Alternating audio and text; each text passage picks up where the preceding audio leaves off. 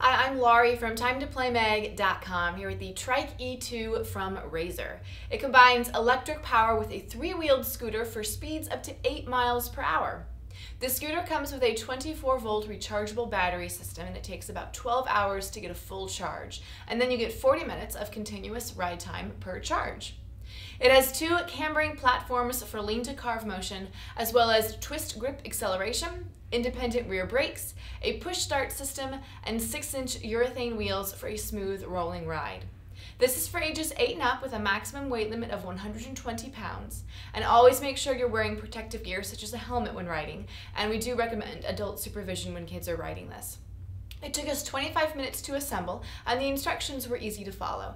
Because this has 3 wheels instead of 2, it might be easier for kids to keep their balance, but there still might be a learning curve when it comes to getting the hang of riding this electric scooter. With practice, kids will get the hang of it, and they'll have lots of fun riding around on this electric scooter.